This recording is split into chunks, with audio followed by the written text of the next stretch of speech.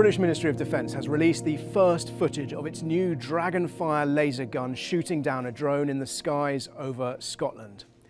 The Dragonfire is a prototype laser that's cost more than £140 million to develop. It claims to be able to shoot down an object the size of a pound coin from more than a mile away. Now, it's been in development for many, many years. It's been running later than planned.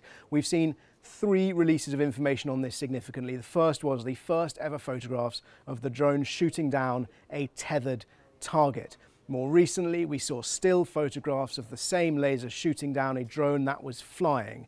And now the Ministry of Defence has released the footage. Now, the footage is not particularly different to those still images. What we see is a laser beam shooting up into the sky at around a 45-degree angle.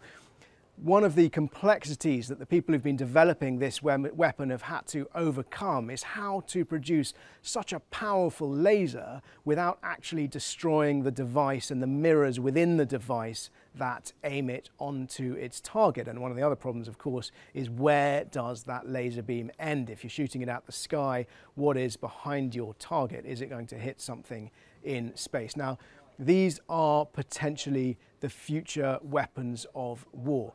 They do not require ammunition, so potentially it's a gun that never runs out of ammo.